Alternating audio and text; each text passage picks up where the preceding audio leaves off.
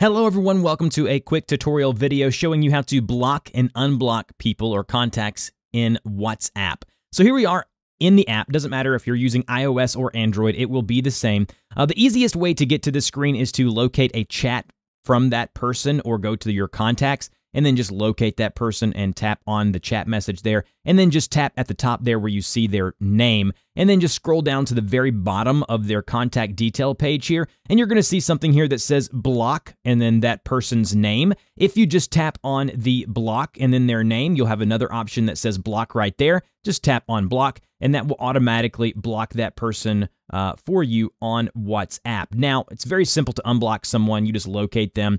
As you can see here, if I just go to their profile page or contact info page once more and scroll down, instead of block, it now says unblock and then their name, and then you just tap on unblock. It'll take a few seconds, and now you can see that person has been unblocked. So again, you just locate them, find their contact info page on WhatsApp, go to the bottom of that page or somewhere towards the bottom, depending on where you are there, and then you'll see something that says block and then that person's name or title there. Again, just tap on that person's name, go tap on their image again to get to their contact info, and there you go. You can find where you can block that person. If this video helped you out, please help me out by liking, sharing, and subscribing to the channel, and I will see you guys in the next video.